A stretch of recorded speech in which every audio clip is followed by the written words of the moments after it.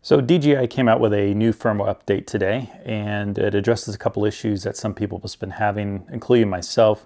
When it's cold out, the gimbal can shake a little bit. This may fix that issue, so it'll be interesting to find out if it does. And also I think they did some tweaks to the cinematic mode. So let me show you how to do an update, and I'm going to use the DJI Go 4 app, and let's do it from the Android phone. I have airplane mode on and only have the Wi-Fi on, so you can download it. So let's give it a shot and show you how to update your firmware. Okay, so here's what you need to do the firmware update. You need your drone, of course. You need a freshly charged battery, and you're going to have to update the firmware on all the batteries, and I'll show you how. So take your freshly charged battery and then plug it in the drone.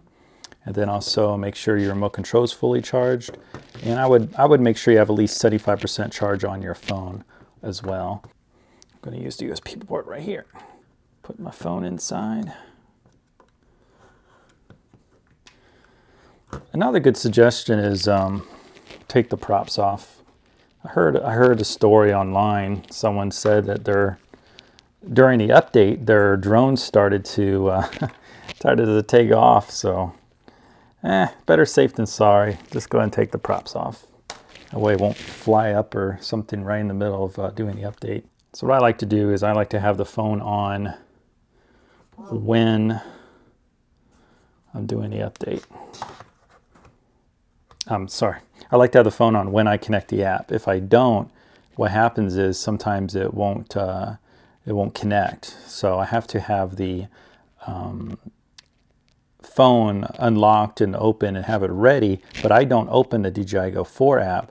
What I do is I turn on the remote first. So let me start the screen recorder.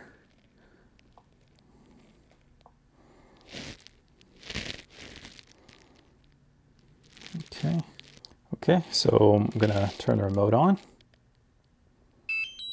and I'm gonna wait for it to prompt me to open the app, and then I'm gonna select the DJI Go 4 app from the list,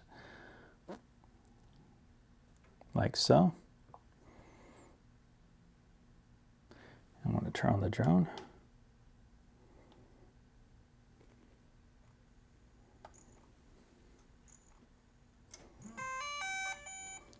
Now, if you give it a moment, it should tell you there's an update available. And it does. Firmware upgrade for 1.03200. So I'm going to click on that. It's 147 megabytes. Ensure the aircraft is above 50% and the aircraft is connected to the remote controller before upgrading. Upgrading takes approximately 15 minutes. Do not power off. Improve gimbal performance while flying in low temperatures. Added cinematic mode for smoother the footage. Added cinematic mode for smoother the footage. That's interesting English they used. That was a funny translation. So now it's downloading the firmware.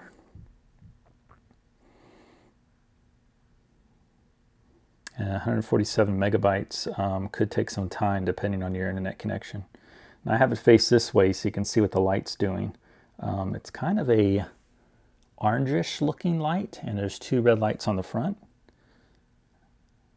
I'm not sure how well that comes across on the camera, but it's kind of an orangish looking light.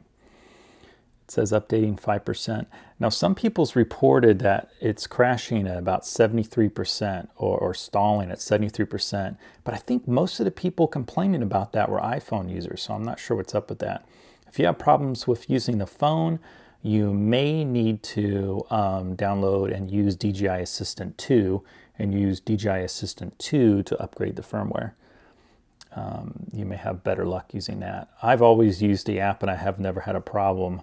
I did have it hang up once on me at 99%, and I exited the app and went back in, and then it said it was complete. So it doesn't appear you can brick these very easily. It always seems like they're pretty dependable when it comes to that. So I don't think you have to worry about that. If it stalls and it stays there for a while, don't just wait till the battery drains down. If it doesn't look like it's doing anything, just go ahead and turn it off and restart it, and it should be fine. 31%. Now at the magic 73%, where people were saying that it was failing and getting stuck on 73, so hopefully we get past this. It's amber flashing on the back, 2 red flashing on the front of the drone. All 4 battery lights are on. The whole drone is reinitializing at 97%. Controller just vibrated it twice, asking me to open the app again. But the app's already open. It says 98%. Now this is the part where I think I may have hanged last time, but it was at 99% though. And it asked me to open the app. But now it's at 99%, so we'll see. I just ignore it when it asks me to open the app, but the app's already open. I don't hit anything. And so far that's worked for me. Now if it continues to stay at 99% for a long period of time, from what I've done before that's worked is I force close, I exit the app, and then I go back in it, and then it says it was complete.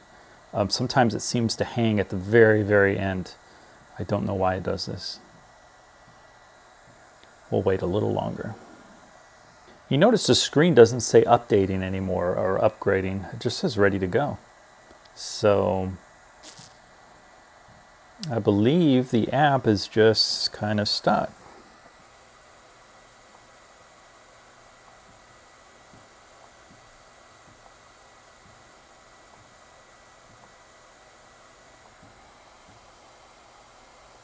I'm going to turn off the controller. Turn off the drone.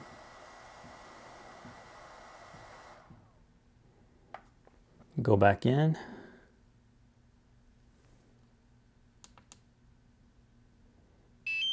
I'm going to wait for it to prompt me to open the app.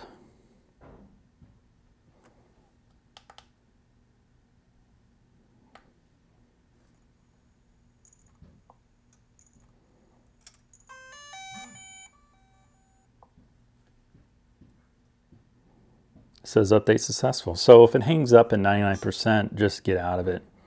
It does seem to. What's new? It just tells you the same thing. Improved gimbal performance when flying in low temperatures. Added cinematic mode for smoother the footage.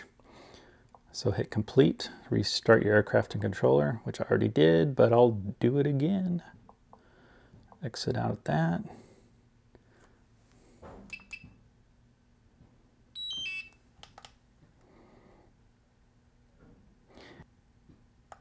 So now what you do is you start upgrading the other batteries. So you take the battery out, grab another battery, put it in, turn it on, and then open the app.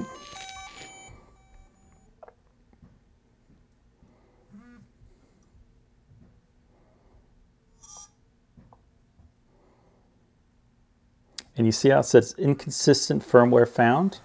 The aircraft firmware and firmware of the peripheral device does not match. This may cause compatibility issues. Update firmware to resolve. And now the battery update doesn't take as long. 44%, 99%. Controller vibrated. Drone is reinitializing. Update successful. All right, so that was a success. If you're like me, updates probably make you a little bit nervous. I don't blame you. You can now put the props back on and take it for a flight.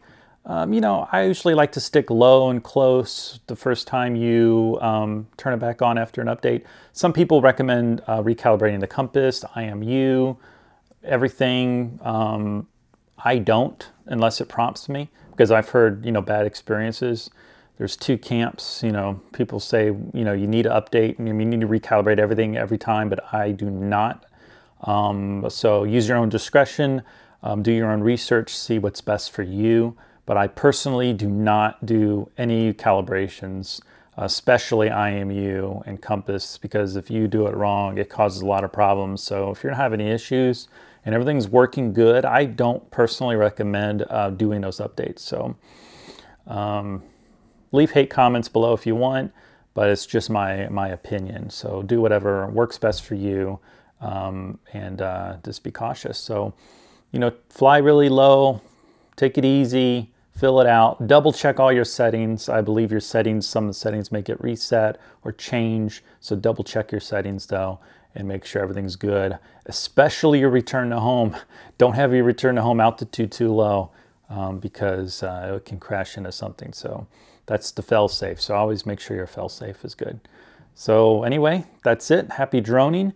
And don't forget to like the video and subscribe so you can get notification of further drone videos and other how-to videos. All right, see you next time.